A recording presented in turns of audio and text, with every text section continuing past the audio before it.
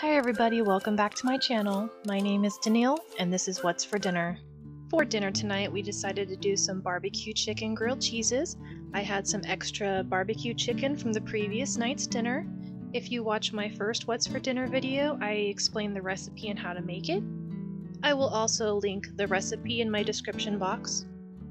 I just went ahead and diced up some red onions and I'm going to saute them until they're soft. And then I'm just adding my barbecue chicken to the skillet and warming it through. And then I'm going to go ahead and add some smoked paprika. One thing that I really love about leftovers is this dish literally takes 5 minutes to make, so it's perfect for you when you have a busy day. Once my chicken was done cooking, I went ahead and removed it from the stove. And to a heated skillet, I added some butter and some garlic. And then I'm just going to add my bread. I'm going to add my meat mixture, and I'm going to add some Swiss cheese. And then you're just going to cook that up as a regular grilled cheese. And then I just went and paired it with the side salad, and just like that guys, dinner's done. 5 minutes easy.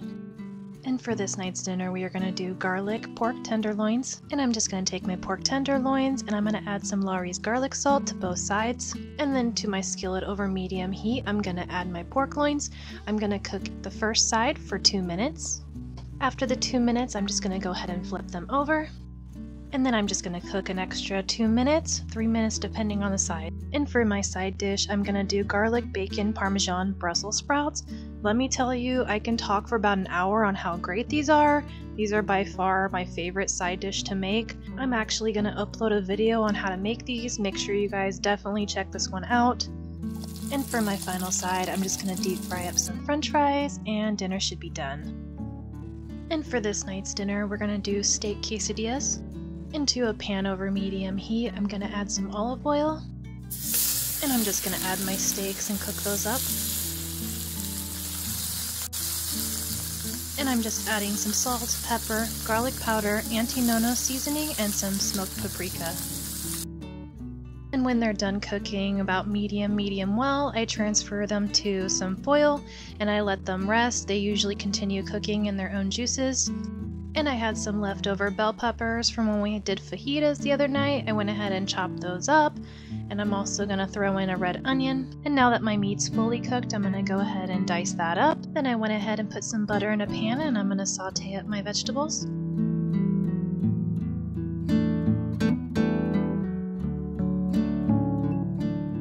Once my vegetables were done, I went ahead and removed them from the skillet. Now I'm going to add some butter. I'm going to place down the tortillas. I'm going to add a nice handful of cheese. Then our sauteed vegetable mixture. And then a nice handful of meat. I'm going to top it off with some more cheese. I'm going to let them continue cooking for a few more minutes, let them get nice and brown on the side, and then I'm going to go ahead and close them. And once they're finished cooking, I'm going to go ahead and flip them, let them brown up nice on the other side. Alright, and once they're done, I'm just going to go ahead and chop them into little triangles. And look at that, nice and cheesy, meaty. And that's everything to it. Dinner's done, guys. And for this night's dinner, we are going to do some nachos.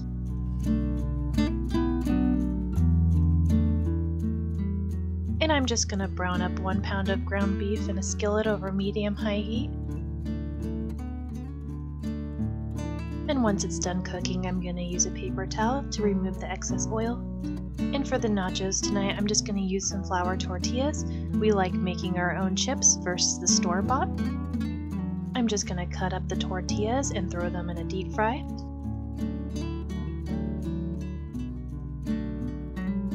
And once they're golden brown, I'm going to remove them and place them on a paper towel to remove the excess oil.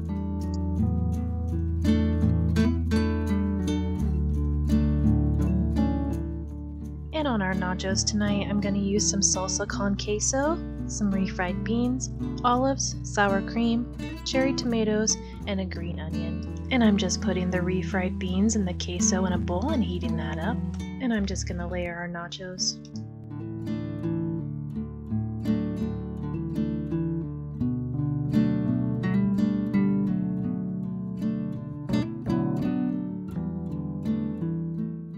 And dinner's done.